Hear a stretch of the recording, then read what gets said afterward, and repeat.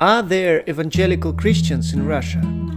Despite the domination of the Orthodox Church for more than 1000 years, there is quite a significant evangelical movement in Russia. Evangelicals are active in Russia for more than 150 years, they have their own specific history, theology and lifestyle, and they are more impactful than even the majority Orthodox Church in their social support ministries. But first, who are evangelicals? Conventionally, evangelicals are Protestant Christians who emphasize the inerrancy and sufficiency of the Bible for faith and practice and conversion of every adult individual. Consequently, they are most active in evangelism and missions. They are also known worldwide as Bible-believing or born-again Christians. In Russia, they are mostly represented by Baptists, Pentecostals, and Seventh-day Adventists.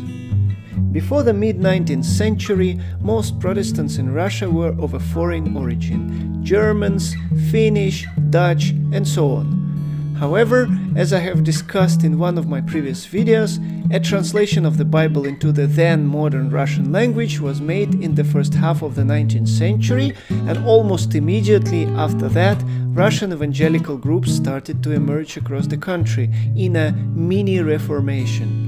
Most of them were not just Russian speakers, but locals, converted from the local formerly Orthodox population. The movement emerged from three directions.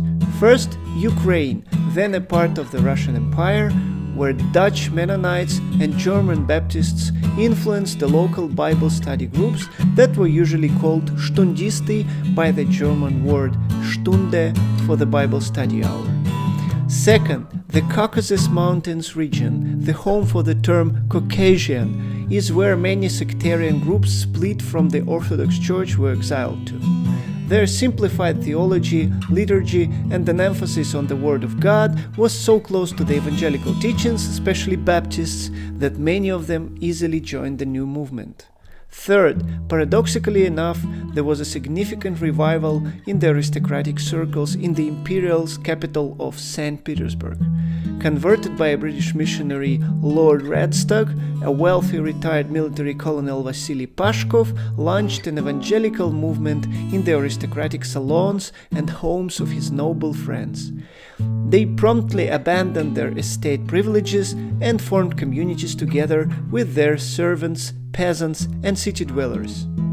Before Nicholas II issued a Liberalization Act of 1905, converting Orthodox people into any other faith was a crime. Since 1905, through the first years of the Soviet Russia up until the 1930s, evangelicals flourished. They opened new houses of prayer, planted churches, opened their educational institutions, and converted big numbers of people. Stalin's repressions put an end to it, with severe persecutions of all social groups. Most of the religious leadership was simply destroyed or sent to Gulag. In 1943, Stalin's government decided to employ religious communities to support the population in the ongoing war. The Orthodox Church was allowed to elect a new patriarch, and evangelicals were allowed to form and officially register one union. In order to do that, two biggest churches, the Baptist Church and the Church of Evangelical Christians, merged together.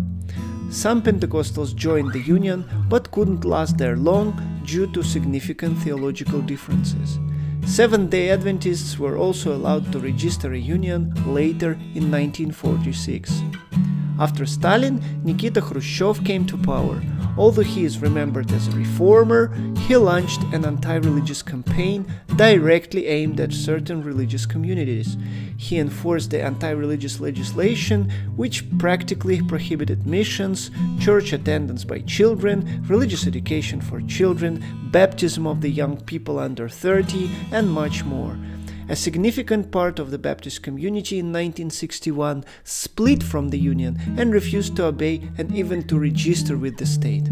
Since then, and until the perestroika and liberalization of mid-1980s, unregistered Baptists and never registered Pentecostals were severely persecuted, put in prisons, discriminated on the job market and education, lost custody of their children, and even their houses were often bulldozed if illegal church services were held in them.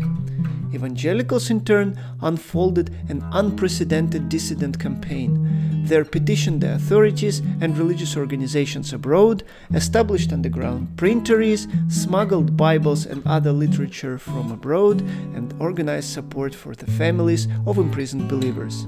Some Pentecostals campaigned for the immigration to the USA, but only 2 families, 7 people in total, succeeded. After the liberalization of religion by Mikhail Gorbachev, evangelicals actively unfolded missions to the far north, where they converted a significant number of indigenous populations, and Central Asia. Their evangelism at home has been most successful in the ministries of the so-called social support: drug rehabs, prisons, soup kitchens for the homeless, orphanages, hospitals, and so on. In the Putin's Russia, the comply or goodbye religious policy of the Soviet Union is making a comeback. Hence, we will probably see more persecutions of the unregistered groups and the ones most active in missions and evangelism. Please like the video, leave a comment, and subscribe to the channel. I see you all next time.